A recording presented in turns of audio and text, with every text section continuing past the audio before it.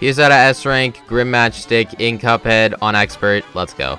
Alright, tip number 1 is going to be making sure you're using the lobber shot. The lobber shot is absolutely broken in this boss fight because it shoots at the perfect angle to hit him every single time, and it does absolutely massive damage, so make sure you use it. Tip number 2 is going to rely on your playstyle. If you have some problems with dodging his attacks, or if you just don't like platforming, make sure you're using Miss Chalice because her double jump makes this 100 times easier. If you have no problems with dodging his attacks, then make sure you're using the Coffee Charm because it gives you so many extra EX moves that you can use for massive damage. So if you have no problems with dodging, use the Coffee Charm. The third and final tip is going to be making sure you don't stop shooting in the final phase. I know you might be tempted to just because you don't want to break the fireballs, but the phase is over so fast with the lobber shot. So if you don't stop shooting, you can actually kill him in one rotation, and it makes the boss fight way easier, so don't stop shooting. And there we go. Comment down the boss you want to see next, and keep watching because